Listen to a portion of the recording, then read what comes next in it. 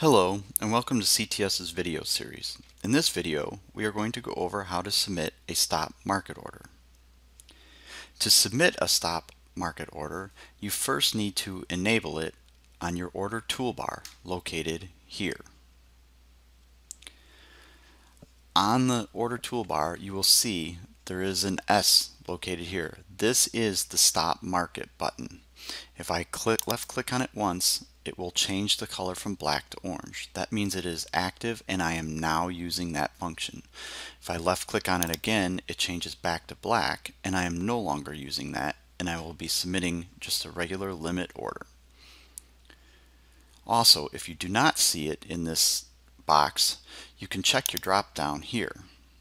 If you do not see it within the drop down, you can go to your main properties here, go to the contract tab, and go down to the order toolbar section and enable or disable anything you want to see on the order toolbar list. Now we're going to submit a stop market order. I'm going to left click on the S. It is now active. I'm going to go over to the volume picker here. I'm going to click the up arrow to select a one lot. You can also click this drop down here and it brings up a number picker and you can pick your quantities this way. I'm going to leave it as a one lot. Now to submit, I need to click in the bid column or offer column depending on which type of order I want to do.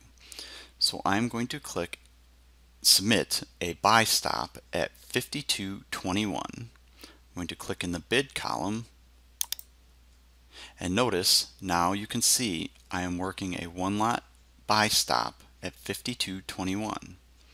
You can also confirm it in your order book in the working column or the all column. Now I'm going to submit a sell stop at 52.04. I left click in the offer column and notice it is working a sell stop at 52.04. Another thing to take note of is notice the stop button stayed active while I was after submission. You can set it so that after submission the button turns off. We go to the main properties to do this. Go to main properties, contract, and you go down to the submission section and you need to enable reset order type. I left click here to enable it and notice now the stop is turned off. I'm going to turn it back on and now I'm going to submit a buy stop at 52.23. Notice the stop turned off. Now to cancel or revise these orders, you can do it a couple of ways. First, we're going to go over the revisions. For revisions, you can left click and hold on your working order in the My Offer or My Bid column. So I'm going to revise my sell stop. I'm going to left click, hold, drag, and I'm going to drop it in at 52.08.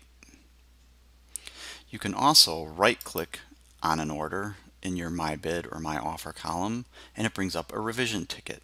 I'm going to click on the stop price here. I'm going to click the up arrow to change the price to 52.24. You can also change it using this number picker here. I click revise and now my order has revised.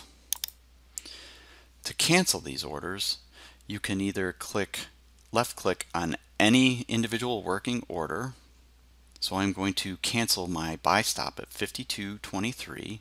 So I'm going to left click on it once and it is now canceled. You can confirm it in your all section of your order book or the canceled.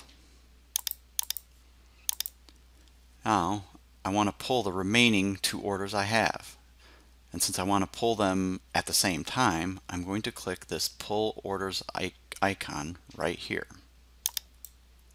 and notice both orders were pulled and I am no longer working anything by checking my order book.